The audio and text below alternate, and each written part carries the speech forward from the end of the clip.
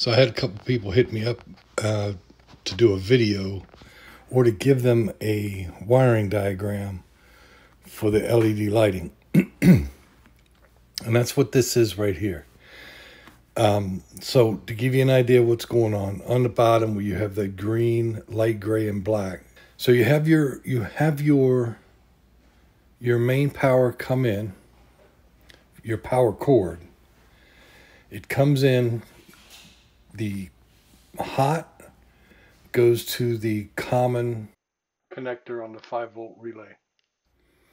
And then you have a wire going from the other side of that, the NO port on the 5-volt relay, to the line in on your 12-volt power supply. And then you have your neutral coming from your power cord, goes straight to the 12-volt power supply. And then you have your ground from your power cord going straight to the 12-volt power supply. Then you have a separate 5-volt power supply that you can use for, like you use for a cell phone charger. And you take the power from that, you pigtail a hot or the black, which is the ground, on DC. It's a 5-volt DC power supply.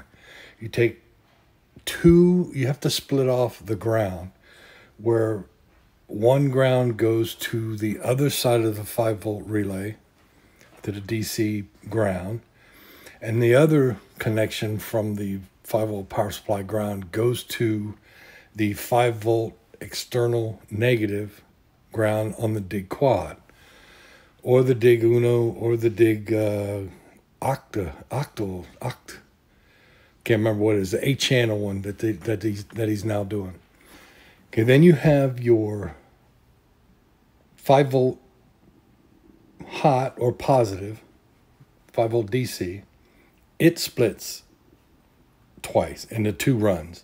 One goes to the 5-volt positive on the 5-volt relay, and the other side of the 5 volts go to the 5-volt external positive on the DigQuad.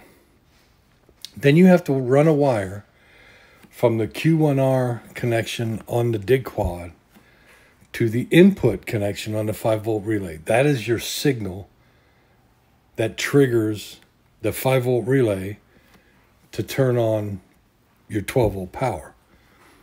Then you have your DigQuad has a power coming from the 12-volt power supply, and then a negative coming from the 12-volt power supply.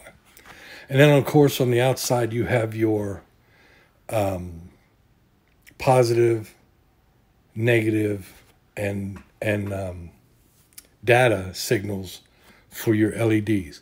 Whether you're using a data booster or not, there are these little, I can't remember what they're called, but there are these little, I bought some of them. And they're like a little data booster that's really small. I haven't tested them to see how they work, but the data booster is not good for more than I think 10 meters. So, you know, they don't boost a really long signal.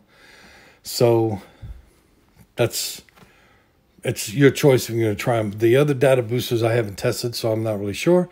I am just sticking with 500 LEDs per channel on the DigQuads. So this is the wiring diagram. If you have any questions, hit me up. Any ideas, whatever. I just had to get something written up because a lot of people was asking for a wiring diagram. Comment in the bottom, subscribe. I'll talk to you all later.